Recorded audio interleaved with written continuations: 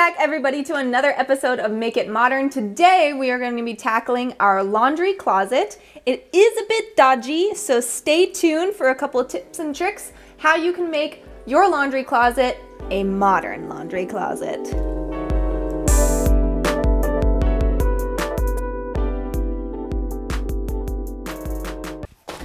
If you are new to our channel, thanks so much for tuning in. Just a little bit of background behind myself and David. Him and I, we take our 1980s home and we turn it into a modern abode that fits us and our needs on a budget. If you like that sort of thing, consider watching the rest of this video. Check it out, see if you like it. And if you do, consider subscribing to our channel. So, as you can see, we did remove the doors and we do have exciting plans for cladding those and making those a little bit more fun in this kind of boring hallway. But some of the issues we have with this laundry closet here is this shelf. I'm pretty sure it's older than the house. This shelf was here and then the house came. That's how old this shelf is. This is quite literally just popped into the wall there. And then this here, I have no idea what it is. My dad told me to lick it to find out.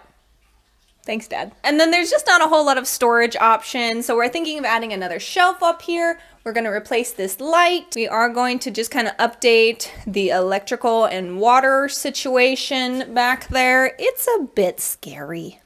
And last but not least, there is a whole lot of wasted space, and please do not judge us. We do have hairy dogs that just collects dog hair. So that's what we'll be tackling.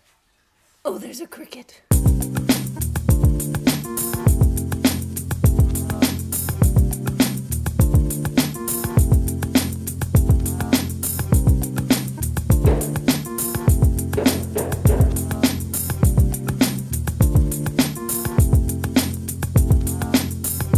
So we have some holes to fill here on the wall, and you can't just go filling holes all willy-nilly. I actually just got back from the dollar store and picked up these mesh wall patches. It's just a steel plate here to provide some support, along with some adhesive mesh backing. That way you can put the drywall compound right on that, smooth it in, and it fills the hole quite nicely. Extremely well, I would say, for an extremely extreme value. These were only about $1.49. I just got back from Ace Hardware and they wanted about $6 for one of these. So if you want to save some money, definitely recommend going to your local dollar store. I also picked up a pack of 3 of the drywall putty knives. We got this one from Home Depot. This one was about $8. So this is definitely the way to do it on a budget. And you're going to have an extreme amount of fun filling these extreme holes. So while we wait for that to dry, we're going to replace our old valves. I did go to Ace Hardware, got 2 of these, one red and one blue. They're about 10 bucks a piece. So for 20 bucks, we got brand new valves. Also want to make sure that you pick up some plumber's tape. This is about $1 or so. And we had some of these lying around already. These are some pliers. So let's go ahead and get those old ones out and we'll get this new one in. All right, so the easiest thing that I found with getting these on, even if they can be a little tight, is to actually thread them on backwards at first. That way you know you have a good seat inside and you're not cross-threading it. So I usually like to go backwards. There we go. Now that I can feel that I'm actually in there with the threads, give it a good little tighten.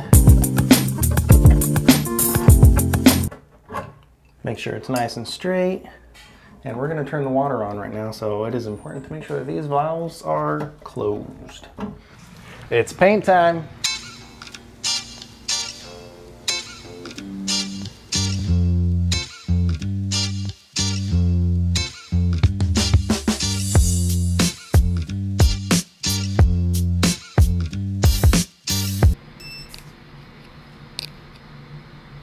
I'm not hot. So we are going to switch out this old ugly outlet here. As you can see, it's kind of brown, a little bit old. We're gonna upgrade it. So we did turn off the power, but we have been shocked before. So we have this little handy dandy tester here. And this just in, we're live. That's not good. What? Okay, but really, why are we live? We're good. Okay, now that we've got them all unscrewed, the black ones are going to be the hot wires. In this instance, it'll go to the gold screws. The, I don't know, taupe colored one. It's technically white, but our house is really old. That's gonna go into these silver ones, and then this guy right here, this is the ground wire. So that'll go in the bottom. Usually it's green, in this case it's teal. Aquamarine.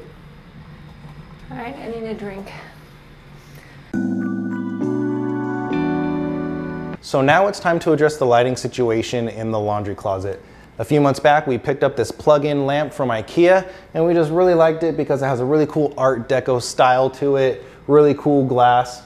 But like I said, it is a plug-in lamp, so we are gonna have to make some modifications before we can put it up into the ceiling. So we'll have to go to the garage for that. By the way, this is what it's called. I'm not even gonna try and butcher that name. We're now in the garage, and I have the lamp right here. First thing that we're going to do is use our wire clippers and just clip off a good amount to expose the wires here. You should be able to pull it apart quite easily. I've already done that. Give yourself quite a bit of space, and just so you know, when it comes to actually installing this, I am going to cut the wire a lot closer to the base and not this much. It's just a little bit easier for you guys to see here.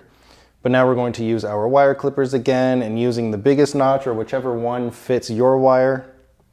Give yourself about 1 inch to 1.5 inches.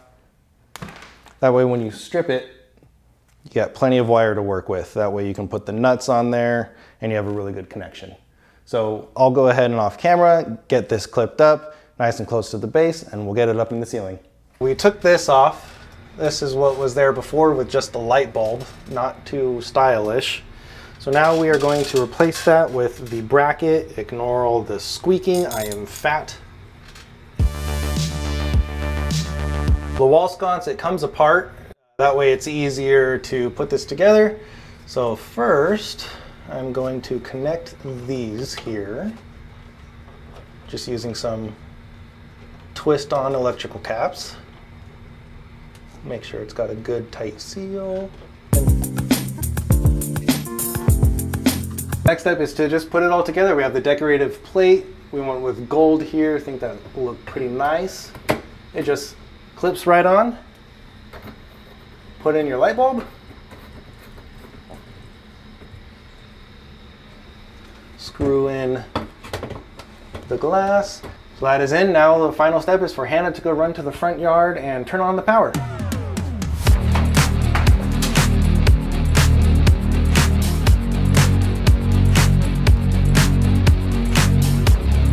Are you running out of breath? This is what we were working with before, and here's what we have now. So for those of you who are paying close attention, you might have already noticed that we have the shelf bracket up on the wall, but we do have to make a few adjustments. So Hannah's just working on that right now. So let's get that wrapped up and then we'll get it up on the wall.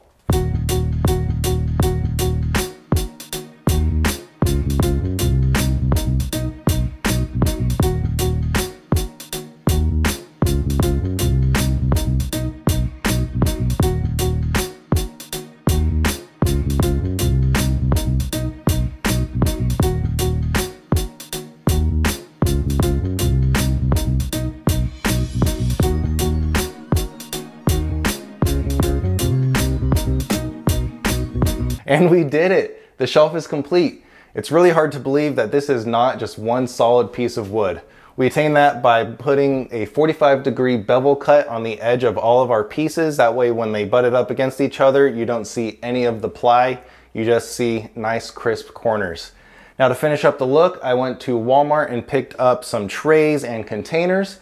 This will hold all of our detergents and laundry supplies. We're also going to put some finishing touches like plants and artwork up here just to make it look really nice. So we'll get to that right now.